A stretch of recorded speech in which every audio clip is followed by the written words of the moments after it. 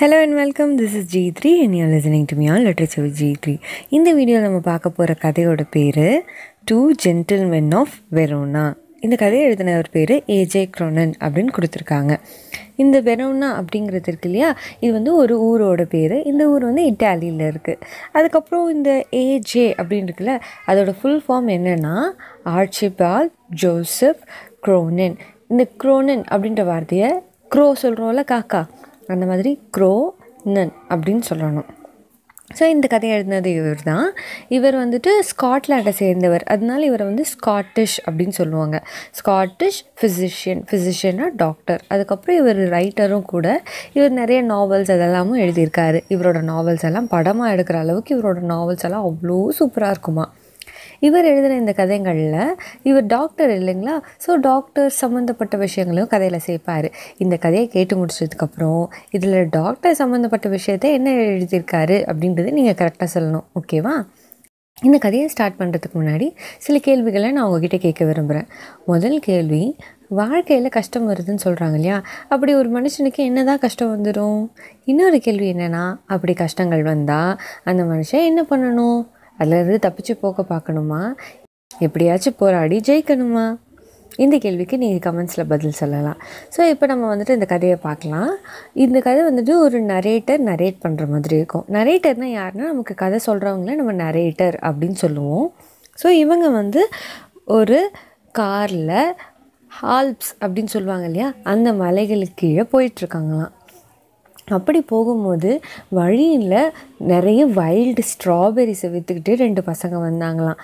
அவங்கள பார்த்த உடனே இந்த நரேட்டர் வந்து காரை ஸ்டாப் பண்ணுங்கன்னு சொல்கிறாங்க. ஆனால் காருக்கு ஒரு டிரைவர் இருப்பாங்க. அவரோட பேர் வந்து லூயிஜி அப்படின்னு சொல்கிறாங்க. இந்த லூயிஜி என்ன சொல்கிறாருன்னா, அந்த பசங்க கிட்ட வாங்காதீங்க, நம்ம ஊருக்குள்ளே போனீங்கன்னா நிறைய வைல்ட் ஸ்ட்ராபெரி சூப்பராக கிடைக்கும், அதை வாங்கிக்கலாம். இந்த பசங்க ரோட் சைடில் விற்கிறாங்க, இவங்க கிட்ட வாங்காதீங்க. அது மட்டும் இல்லாமல் அவங்களோட அப்பியரன்ஸ் அப்படின்னு சொல்லிட்டு அவர் அமைதியாகிடுறாரு. அவங்களோட அப்பியரன்ஸை நம்மளோட நரேட்டர் வந்து டிஸ்கிரைப் பண்ணுறாரு. அதாவது ஒரு பையன் பார்த்திங்கன்னா, அவன் ஜெர்சி போட்டிருக்கானா, ஒரு கட் அவுட் பேண்ட் போட்டிருக்கானா, அந்த பேண்ட் வந்து காக்கி கலரில் இருக்குது. அதுக்கப்புறம் இன்னொரு பையன் இருக்கான்ல, அவன் வந்து ஒரு டியூனிக் போட்டிருக்கான். டியூனிக்னா கிட்டத்தட்ட அது ஒரு டாப் மாதிரி அதை போட்டிருக்கான். இந்த 2 ட்ரெஸ்ஸுமே பார்த்திங்கன்னா அந்த பசங்க ரொம்ப ஒல்லியாக இருக்காங்க, இது ரொம்ப லூஸாக இருக்கான் அவங்களுக்கு. இதில் என்ன தெரியுது, அவங்க ரொம்ப ஏழையாக இருக்காங்க அப்படின்னு சொல்லிட்டு. இதனால் அவங்க வாங்க வேணாம்னு சொன்னாலும் நம்ம நரேட்டர் வந்து வாங்கலாம் அப்படின்ற மாதிரி முடிவு பண்ணிட்டாரு. அப்புறம் இந்த 2 பசங்களோட பேரை கேட்குறாங்க. ஒரு பையன் பேர் வந்து நிக்கோலா, அவன் வந்து 13 வயசு. இன்னொரு பையன் பேர் வந்து ஜொக்கோப்போ. இவனுங்க 2 பேரும் வந்துட்டு இதை விற்கிறாங்க. இவங்க அதை வாங்கிக்கிட்டு சந்தோஷமாக போயிடுறாங்க. மறுநாள் பார்த்திங்கன்னா நம்ம நரேட்டர் ஒரு ஹோட்டலில் தங்குறாரு. அந்த ஹோட்டலில் பார்த்திங்கன்னா வெளியில் வரும்போது இந்த 2 பசங்களும் ஷூ ஷைன் பண்ணிட்டு இருந்தாங்களாம். ஷூ பாலிஷ் போடுவாங்கள்ல, அந்த வேலையை செஞ்சுட்டு இருந்தாங்களாம். இவருக்கு ஒரே ஆச்சரியமாகிடுச்சா, என்னப்பா நீங்கள் இந்த மாதிரி வேலை செஞ்சுட்ருக்கீங்க, நீங்கள் ஸ்ட்ராபெரிஸ் தான் என்ன விற்பீங்கன்னு நான் நினச்சேன் அப்படின்னு நம்மளோட நரேட்டர் கேட்டாராம். அதுக்கு அந்த பசங்க சொன்னாங்களாம், நாங்கள் அது மட்டும் இல்லை, நிறைய வேலை செய்வோம் அப்படின்னு சொல்கிறாங்களாம். என்ன வேலை செய்வீங்க அப்படின்னு கேட்டதுக்கு, இந்த மாதிரி புதுசாக டூரிஸ்டெல்லாம் வராங்களா, விசிட்டர்ஸ்லாம் வராங்க இல்லையா, அவங்கள வந்துட்டு ஜூலியட் டூம்ப், அதுக்கப்புறம் அந்த ஊரில் இருக்கிற ரொம்ப நல்ல பிளேசஸ்லாம் இருக்கு இல்லையா, பிளேசஸ் ஆஃப் இன்ட்ரெஸ்ட் எல்லாம் இருக்குல்ல, அங்கெல்லாம் கூப்பிட்டு போய் காட்டுவோம் அப்படின்னு சொல்கிறாங்களாம். உடனே இவரும் ஒத்துக்கிறாராம். இந்த பசங்க 2 பேரும் பார்த்திங்கன்னா ரொம்பவே இன்னசென்ட்டாக ஜாலியாக ஜோவியலாக தான் இருந்தாங்களாம். முக்கியமாக பார்த்திங்கன்னா ஜொக்கோப்போ இருக்கான்ல, அவன் வந்து ஒரு ஸ்குரில் மாதிரி, அணில் மாதிரி ஜாலியாக சந்தோஷமாக இருந்துட்டு சுற்றிட்டு இருந்தானா. ஆனால் நிக்கோலா இருக்கான்ல, அவன் வந்துட்டு கொஞ்சம் மெச்சோர்டாக ஸ்மைல் பண்ணுவானா. அந்த ஸ்மைலில் வந்து பார்த்திங்கன்னா ஒரு ஸ்டடியாக இருக்குமா. இந்த மாதிரியான ஒரு நல்ல பசங்களாம் அவங்க 2 பேரும் இருந்தாங்களாம். இதுக்கப்புறம் பார்த்திங்கன்னா நம்ம நரேட்டருக்கு நிறையவே தெரிய வருதா, அவங்க என்னென்னா எப்போவுமே வந்து அவங்க ரொம்ப நல்லா ஒர்க் பண்ணுறாங்களாம். என்ன ஒர்க்லாம் பண்ணுவாங்கன்னு பார்த்தீங்கன்னா, ஷூ ஷைன் பண்ணுறது, அப்புறம் ஃப்ரூட்ஸை செல் பண்ணுறது, அதுக்கப்புறம் நியூஸ் பேப்பர் விற்கிறது, அதுக்கப்புறம் இந்த டூரிஸ்டெல்லாம் ஊர் சுற்றி காட்டுறது, இந்த மாதிரி எல்லா வேலையும் பண்ணிகிட்டு இருந்தாங்களாம். அதே மாதிரி நம்மளோட நரேட்டர் இருக்கார் இல்லையா, அவருக்கு எங்கேயாவது போகணும், ஒரு தியேட்டருக்கு போகணும், ஏதோ ஒன்றுனாலும் இவங்க தான் எல்லாத்தையும் பண்ணுவாங்களாம். இந்த அளவுக்கு இந்த பசங்க வேலை பண்ணுறாங்களேன்னு சொல்லிட்டு அவருக்கு ரொம்ப ஆச்சரியமாக இருந்துச்சான். ஒரு நாள் இந்த மாதிரி தான் ஒரு மிட் நைட் கிட்ட ஆகிடுச்சான். அப்போ இந்த 2 பசங்களும் வந்து உட்காந்துட்டு இருந்தாங்களாம். இவன் நிக்கோலா இருக்கான்ல, அவன் உட்காந்துட்டு இருந்தானா. ஜக்கோப்பா வந்து அவன் மடி மேலே படுத்து தூங்கிட்டு இருந்தானா. அவங்கக்கிட்ட வந்து நிறைய நியூஸ் பேப்பர்ஸ் இருந்துச்சான். இதெல்லாம் வச்சுக்கிட்டு இங்கே என்னப்பா இருக்கீங்க அப்படின்னு கேட்டால், இங்கேருந்து லாஸ்ட் பஸ் ஒன்று இருக்கும், அது வந்து படுவாக்கும், அந்த பஸ்ஸில் இருக்கவங்களுக்காக நாங்கள் நியூஸ் பேப்பர் வச்சுருக்கோம், அவங்கக்கிட்ட நாங்கள் இந்த நியூஸ் பேப்பர்ஸை விற்றுருவோம் அப்படின்னு சொன்னாங்களாம். யோசிச்சு பாருங்கள், மிட் நைட்டில் யாராவது நியூஸ் பேப்பர் வாங்கினாங்களா? அது எவ்வளோ கஷ்டமான விஷயம் வாங்க வைக்கிறது. ஆனால் அதையும் செய்கிறதுக்கு இந்த பசங்க ரொம்ப தயாராக இருந்தாங்களாம். இதெல்லாம் பார்த்து நம்மளோட நரேட்டருக்கு ஒரே ஆச்சரியமாக போச்சான். எதுக்கு இந்த பசங்க இவ்வளோ வேலை செய்கிறாங்க அப்படின்னு சொல்லிட்டு அவர் யோசிச்சுட்டு இருந்தாராம். மறுநாள் காத்தால இந்த பசங்களை பார்த்தாங்களாம். அப்போ அவங்க என்ன கேட்குறாங்கன்னா, நீங்கள் வந்துட்டு நிறைய ட்ரெஸ் எல்லாம் போடுறது கிடையாது, ஒரே மாதிரி இந்த ஷாபியாக இருக்க ட்ரெஸ் தான் போடுறீங்க, நீங்கள் சாப்பிட்றதும் பார்த்தீங்கன்னா நிறையவும் சாப்பிட மாட்றீங்க, இப்படி இருக்க உங்களுக்கு எதுக்கு இவ்வளோ காசு நீங்கள் கஷ்டப்பட்டு வேலை செஞ்சு சேர்த்து வைக்கிறீங்க? ஒரு வேளை நீங்கள் அமெரிக்காவுக்கு எமிக்ரேட் ஆக போகிறீங்களான்னு கேட்குறாங்க. இந்த எமிக்ரேட்னா குடிபெயர்தல் சொல்லுவாங்களா. இப்போ நம்ம வந்து இந்தியன்ஸ் கரெக்டுங்களா? ஸோ நம்ம இந்தியாவில் தான் இருக்கணும். ஆனால் நம்ம வந்து வேறு கண்ட்ரிக்கு போயிட்டோம்னா அது வந்து குடிபெயர்தல் அப்படின்னு சொல்லுவாங்க. அந்த கண்ட்ரிக்கு போய் அவங்களோட சிட்டிசன், இப்போ கனடாக்கு போய் கெனடியன் சிட்டிசன்ஷிப் நீங்கள் வாங்கிட்டீங்கன்னா நீங்கள் வந்து எமிக்ரேட் பண்ணிட்டீங்க, கனடாக்கு எமிக்ரேட் பண்ணிட்டீங்கன்னு அர்த்தம். அப்போ இந்த பசங்க வந்து அமெரிக்காவுக்கு எமிக்ரேட் பண்ண ட்ரை பண்ணுறீங்களா அப்படின்னு இவங்க கேட்குறாங்க. ஏன்னா அந்த காலத்தில் வந்து குட்டி பசங்களாம், இந்த மாதிரி பசங்களாம் வந்து அமெரிக்காவுக்கு போயிட்டாங்கன்னா ஒரு நல்ல ஃப்யூச்சர் இருக்கும்னு நினைப்பாங்க போல இருக்குது. அதனால நீங்கள் அப்படி போகிறதுக்கு பிளான் வச்சுருக்கீங்களா அப்படின்னு நம்ம நரேட்டர் கேட்குறாரு. அதுக்கு இந்த பசங்க சொல்கிறாங்க, இல்லை நாங்கள் அந்த பிளான்லாம் வச்சுட்டு இல்லை, எங்களுக்கு அங்கே போகணுன்னு ஆசை இருக்குது, ஆனால் நாங்கள் வேறு பிளானுக்காக செஞ்சிட்ருக்கோம் அப்படின்றாங்க. என்ன பிளான் அப்படின்னு நம்மளோட நரேட்டர் கேட்குறாரு. அவங்க வந்து சரியாக சொல்லலை. அதுக்கப்புறம் நம்ம நரேட்டர் என்ன சொல்கிறாரு, நான் வந்து மண்டே ஊரை விட்டு போயிடுவேன், அதுக்குள்ளே நான் உங்களுக்கு எதாவது ஹெல்ப் பண்ணட்டுமா அப்படின்னு அவர் கேட்குறாரு. நம்ம ஜொக்கோப்போ குட்டி பையன் இருக்கான்ல, அவன் என்ன பண்ணிட்டான், எனக்கு ஒரே ஒரு ஹெல்ப் மட்டும் பண்ணுறீங்களா, நாங்கள் வந்துட்டு ஒரு சண்டேவும் புலேட்டா அப்படின்ற ஊருக்கு போவோம். அந்த ஊர் வந்து இங்கேருந்து 30 கிலோமீட்டர் தொலைவில் இருக்குது. அதுக்கு வந்து நாங்கள் ஒரு வாட்டியும் சைக்கிள் தான் வந்து வாடகைக்கு எடுத்து சைக்கிளில் போயிட்டு வருவோம். இந்த ஒரே ஒரு வாட்டி நீங்கள் எங்களை காரில் கூப்பிட்டு போயிட்டு வரீங்களா? நம்ம நரேட்டர் இதுக்கு ஓகே சொல்லிடுறாரு. ஆனால் அவருக்கு கொஞ்சம் ஹெசிடேஷன் இருக்குது. ஏன்னா அவரோட டிரைவர் ஒருத்தர் இருந்தார்ல, லூயிஜின்னு சொன்னேனே, அவருக்கு வந்து சண்டே லீவ் விட்டுடலாம் அப்படின்னு அவர் முடிவு பண்ணியிருந்தார். ஸோ இப்போ கூட்டிகிட்டு போகிறது அப்படின்னா நம்ம நரேட்டரை தான் காரில் கூப்பிட்டு போனோம். இருந்தாலும் அவர் ஓகே சொல்லிடுறாரு. ஆனால் இந்த விஷயம் வந்து நிக்கோலாவுக்கு கொஞ்சம் பிடிக்கல. ஏன்னா இவங்ககிட்ட நம்ம ஏன் ஹெல்ப் வாங்குறது, இவங்களையே நம்ம கஷ்டப்படுத்துறது அப்படின்னு இவன் நினச்சான். ஆனால் நம்மளோட நரேட்டர் வந்து கன்வின்ஸ் பண்ணிடுறாரு, இல்லை நான் கூப்பிட்டு போகிறேன், எனக்கு ஓகே, எனக்கு நோ ப்ராப்ளம் அப்படின்னு சொல்லிடுறாரு. மறுநாள் இவங்க எல்லோரும், அதாவது சண்டே, நம்ம நிக்கோலா, ஜக்கோப்போ, நரேட்டர் 3 பேரும் காரில் போகிறாங்க.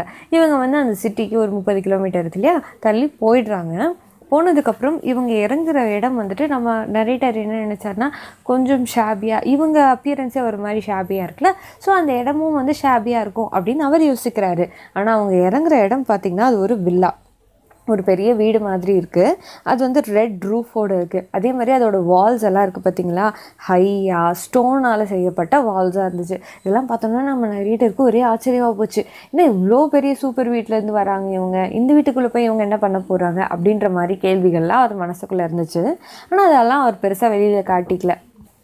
அந்த 2 குட்டி பசங்க என்ன பண்ணிட்டாங்கன்னா, அந்த இடத்துல வந்து நிறுத்தினது தான் சமயம் அப்படின்னு சொல்லிட்டு டக்குன்னு எகிரி வெளியில் வந்துட்டு, நாங்கள் 1 மணி நேரத்தில் வந்துடும், உங்களுக்கு வேணும்னா பக்கத்தில் ஒரு கஃபே இருக்குது, அங்கே போய் நீங்கள் இருந்துக்கோங்க அப்படின்னு சொல்லிட்டு ஓடி உள்ளே போயிடுறாங்களாம். இந்த நரேட்டருக்கு வந்துட்டு ஒரே ஆச்சரியம், என்னடா இந்த பசங்க இந்த வீட்டுக்குள்ளே போகிறாங்க, இவங்க என்ன தான் பண்ணுறாங்க, இவங்க யார் அப்படின்னு ஒரே க்யூரியாசிட்டி ஆகிடுச்சு, ஆர்வமாக ஆகிடுச்சு. அதனால அவர் என்ன பண்ணுறாருன்னா, அந்த வீட்டுக்குள்ளே போயிட்டு ஒரு காலிங் பெல்லை எழுத்துறாரு. அப்போ அந்த வீட்டிலேருந்து ஒரு லேடி வெளியில் வராங்க. அந்த லேடியோட ட்ரெஸ் பார்த்தாலே தெரியுது அவங்க நர்ஸுன்னு. அவங்க ஒரு சில்வர் ஃப்ரேம் போட்ட கண்ணாடி போட்டுட்ருக்காங்க. அந்த லேடி வந்துட்டு யார் அப்படிங்கிற மாதிரி பார்க்கும்போது நம்மளோட நரேட்டர் சொல்கிறாரு, நான் இங்கே 2 பசங்களை கூட்டிகிட்டு வந்தேன் அப்படின்னு. யார், நிக்கோலா அண்ட் ஜக்கோப்போ தானே, வாங்க அப்படின்னு சொல்லி உள்ளே கூப்பிட்டு போகிறாங்க. அவங்க கூட்டிகிட்டு போய் விடுற இடம் ஒரு வெஸ்டிபியூல்னால் இப்போ நம்ம சின்னதாக ஒரு பார்ட்டிஷன் பண்ணி ஒரு கேபின் மாதிரி வச்சுருக்கோம். ஃபார் எக்ஸாம்பிள் நம்ம ஏடிஎம்மில் இருக்குது, இப்போ ஏடிஎம் இருக்குது பார்த்திங்களா ஒரு கேபினில், அதை வந்து ஏடிஎம் வெஸ்டிபியூல் அப்படின்னு சொல்லுவோம். இப்போ நம்ம ஹாஸ்பிட்டல்லாம் சின்னதாக கேபின் மாதிரி பண்ணி வச்சுருப்பாங்களா பேஷண்ட்ஸ்க்கு, அதையும் வெஸ்டிபியூல்னு தான் சொல்லுவோம். அந்த மாதிரி ஒரு வெஸ்டிபியூலுக்கு அவங்க கூட்டிகிட்டு போகிறாங்க. அந்த இடத்துல பார்த்திங்கன்னா ஒரு பொண்ணு படுத்திருக்கா. அவளுக்கு வந்து ஒரு 20 வயசு போல் இருக்கும். அந்த பொண்ணை பார்த்தாலே தெரியுது இந்த 2 பசங்களோட சொந்தக்கார பொண்ணு தான். ஏன்னா அவங்க முகத்தில் வந்து அந்த ரிசம்பிளன்ஸ் சொல்லுவாங்களா, ஜாடை தெரியுதுன்னு சொல்லுவாங்கள்ல, அந்த மாதிரி இருந்துச்சான். அந்த பொண்ணு பார்த்திங்கன்னா கொஞ்சம் வீக்கான பொண்ணு பொண்ணு மாதிரி தான் இருந்தாலாம். அவள் ஒரு லேஸ் ட்ரெஸ் போட்டிருந்தா. இந்த 2 பசங்களும் ஜக்கோப்பாவும் நிக்கோலாவும் பேசுகிறத வந்து அவள் ரொம்ப ஆர்வமாக கேட்டுட்டு இருந்தாலாம். அப்புறம் நம்மளோட நரேட்டர் வந்துட்டு அதை பார்த்துட்டு இருக்கும்போது நம்ம நர்ஸ் சொல்கிறாங்க, நீங்கள் வேணால் உள்ளே போய் பாருங்கள், லூசியா வந்து ரொம்ப சந்தோஷப்படுவா அப்படின்னு சொல்கிறாங்க. லூசியான்றது அந்த பொண்ணு தான். ஆனால் இவங்க என்ன சொல்லிடுறாரு, இல்லை வேண்டாம் அப்படின்னு சொல்லிடுறாரு. இவர் ஏன் அப்படி சொல்கிறாருன்னா, இவங்க வந்து ஒரு ஹாப்பி ஃபேமிலி பார்ட்டி மாதிரி 3 பேரும் சந்தோஷமாக இருக்காங்க. இப்போ இவர் போய் இன்ட்ரூட் பண்ண வேணாம் நினைக்கிறாரு. இன்ட்ரூட்னா நம்ம ஒரு அனுமதி இல்லாமல் உள்ளே போயிட்டு டிஸ்டர்ப் பண்ணுற மாதிரி. ஸோ அதை பண்ண வேணாம்னு நினச்சிட்டு அவர் வந்து கொஞ்சம் தள்ளி வந்துடுறாரு. அப்புறம் நர்ஸ்கிட்ட வந்து இவங்கள பற்றின கதையை கேட்க விரும்புகிறாரு. நர்ஸுமே வந்து ரொம்ப ஆர்வமாக இவங்களோட கதை சொல்கிறாங்க.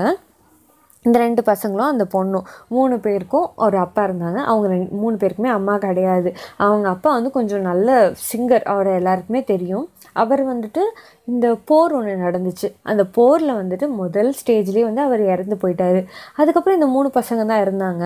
இந்த 3 பசங்களோட வீடுமே வந்துட்டு ஒரு வாட்டி பாம்பு பிளாஸ்ட், வெடி விபத்தில் வந்து நொறுங்கி போச்சு. அதனால இவங்களுக்கு வீடுன்னு ஒன்று கிடையாது. அதுக்கப்புறம் இந்த பசங்க ரபிள்ஸ், அதாவது இந்த உடஞ்ச செங்கல் அதெல்லாம் இருக்குல்ல, அதெல்லாம் வச்சு அவங்களே ஒரு வீடு மாதிரி ஒன்று கட்டிக்கிட்டு அதில் வாழ்ந்துட்டு இருந்தாங்க. அந்த அக்கா இருக்காள் லூசியா, அவள் வந்து கொஞ்சம் சிங்கர் மாதிரி தான் இருந்தாள். அப்புறம் இந்த பசங்க இருக்காங்களே, இவங்களுக்கு வந்து ஜெர்மன்ஸ்னால் சுத்தமாக பிடிக்காமல் போயிடுச்சு. ஏன்னா ஜெர்மன்ஸால் தானே இங்கே போரே நடந்துச்சு. அதனால் வந்து அவங்க ஜெர்மன்ஸ் மேலே கொஞ்சம் கடுப்பாக இருக்காங்க. அதனால அவங்க என்ன பண்ணுறாங்கன்னா, அவங்களுக்கு எதிராக ரெசிஸ்டன்ஸ் மூமெண்ட் ஒன்று ஸ்டார்ட் ஆச்சு. அதாவது இவங்களுக்கு எதிரான ஒரு மூமெண்ட் சீக்ரெட்டாக தான், ரகசியமாக தான் ஸ்டார்ட் ஆச்சு. உடனே இந்த பசங்க முதல்லலாம் போய் சேர்ந்துட்டாங்களாம். இவங்க திரும்பி வரும்போது இவங்களுக்கு இன்னொரு சோகமான விஷயம் நடந்துச்சு. அது என்னென்னா, இவங்க அக்கா லூசியா இருக்கால, அவளுக்கு உடம்பு சரியில்லாமல் போயிடுச்சு. அவளுக்கு என்ன ஆச்சுன்னா, டியூபர்குலோசிஸ், டிபி சொல்லுவாங்களே, அந்த மாதிரி ஒரு நோய் வந்துருச்சு. அதுவும் அவளோட ஸ்பைனில் வந்துருச்சு. இதனால் அவள் ரொம்பவே கஷ்டப்பட்டா. அவளை ஹாஸ்பிட்டல்லையே சேர்த்து தான் ஆகணும் அப்படிங்கிற நிலைமை. அதனால தான் இந்த ஒரு ஹாஸ்பிட்டலில் அவங்க வந்து சேர்த்துருக்காங்க. இந்த இதில் வந்து பார்த்திங்கன்னா, அவங்களால ஃப்ரீயாக வந்து மருத்துவம் கொடுக்க முடியாது. இப்போ நம்ம ட்ரீட்மெண்ட் எடுக்கணுன்னா அதுக்கு மருந்துக்காவது நம்ம காசு தரணும் இல்லைங்களா? அதனால தான் வேறு வழி இல்லாமல் இவங்களை வந்து பேமெண்ட் கேட்குறாங்க. பேமெண்ட் கேட்குறதால தான் இந்த பசங்க ரொம்ப கஷ்டப்பட்டு உழைக்கிறாங்க. அவங்க வெரோனாக்கு போயிட்டு எப்போவுமே காசு எடுத்துகிட்டு வராங்க. அவங்க என்ன வேலை செய்கிறாங்கன்னு எனக்கு தெரியாது அப்படின்னு சொல்லி நர்ஸ் சொல்கிறாங்க. ஆனால் நம்மளோட நரேட்டருக்கு தெரியும் அந்த பசங்க எவ்வளவோ கஷ்டப்படுறாங்க, எப்படியெல்லாம் காசு சேர்க்குறாங்கன்னு சொல்லி. அந்த எல்லா காசையும் எடுத்துகிட்டு வந்து அவங்களோட அக்காவோட ட்ரீட்மெண்ட்டுக்காக தான் இவங்க செய்கிறாங்க அப்படின்றத நம்ம நரேட்டர் தெரிஞ்சுக்கிறாரு. இது தெரிஞ்சவொன்னே அவருக்கு ரொம்ப கஷ்டமாயிடுது. அதுக்கப்புறம் வந்துட்டு இந்த ஆத்தர் ப்ளஸ் இந்த குட்டி பசங்க இவங்க எல்லாம் மறுபடியும் காரில் போகிறாங்க. அவங்க ரிட்டர்ன் வரும்போது இந்த பசங்க ஒரு வார்த்தை பேசலை. நம்மளோட நரேட்டருமே அதை பற்றி ஒரு வார்த்தை கூட கேட்கல. இந்த நரேட்டருக்கு இந்த விஷயம்லாம் தெரியும் அப்படிங்கிறது நம்மளோட பசங்களுக்கு தெரியாது இல்லைங்களா? அதனால் நம்ம நரேட்டருமே இதெல்லாம் கேட்டு அவங்க மனசை வருத்தப்பட வைக்க வேணாம், அவங்களோட சீக்ரெட், அவங்க ரகசியமாக நினைக்கிறது அப்படியே இருக்கட்டும் அப்படின்னு நினைக்கிறாரு. ஞாபகம் இருக்குங்களா, உங்களோட பிளான்ஸ் என்ன அப்படின்னு கேட்கும்போது அந்த பசங்க சொல்லவே இல்லை இல்லைங்களா? அதனால நம்ம நரேட்டரும் இதையாச்சும் அவங்களுக்கு சந்தோஷம் கொடுக்கும் அப்படின்றதால எதுவுமே சொல்லலையா. ஆனால் கடைசியாக இந்த கதையை எப்படி அவர் முடிக்கிறாருன்னா, வார் had not broken their spirit, their selfless action brought a new nobility to human life, gave promise of greater hope for human society அப்படின்னு சொல்லி முடிச்சிடுறாரு. அதாவது இந்த பசங்களை கூப்பிட்டு வந்து அவர் விட்டுட்டாரு. அவரோட மனசில் என்ன தோணுதுன்னா, எந்த ஒரு போராலையுமே இவங்களோட ஸ்பிரிட்டை உடைக்க முடியல. அதே மாதிரி இவங்களோட செல்ஃப்லெஸ் ஆக்ஷன், இவங்களோட தன்னலம் இல்லாத செயல்கள், அதாவது இந்த பசங்க வேலை செய்கிறதெல்லாம் யாருக்கு, அவங்களுக்காகவா? இல்லை, அவங்களோட அக்காக்காக. ஸோ தன்னலம் அவங்க பாராமல் வேலை செய்கிறாங்க. இதெல்லாம் பார்க்கும்போது நம்ம ஹியூமன் சொசைட்டிக்கே, ஹியூமன் லைஃபுக்கே ஒரு புதுசான நோபலான உயர்ந்த கேரக்டரை இவங்க கொடுத்துட்டாங்க அப்படின்னு சொல்கிறாங்க.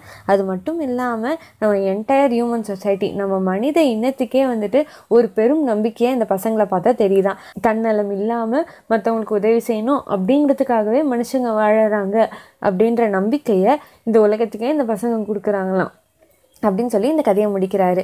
நீங்கள் என்ன நினைக்கிறீங்க? இந்த பசங்களோட செயல் வந்து தன்னலமே இல்லாமல் ரொம்பவே நல்லா இருக்குல்ல?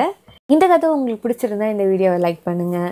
உங்களோட டவுட்ஸ், அப்புறம் நான் கேட்ட கேள்விக்கு பதில், இது எல்லாத்தையும் கமெண்ட்ஸில் சொல்லுங்கள். இந்த வீடியோவை உங்கள் ஃப்ரெண்ட்ஸ் கூட ஷேர் பண்ணுங்கள். மறக்காமல் சேனலுக்கு சப்ஸ்கிரைப் பண்ணுங்கள். Thank you so much for listening till the end.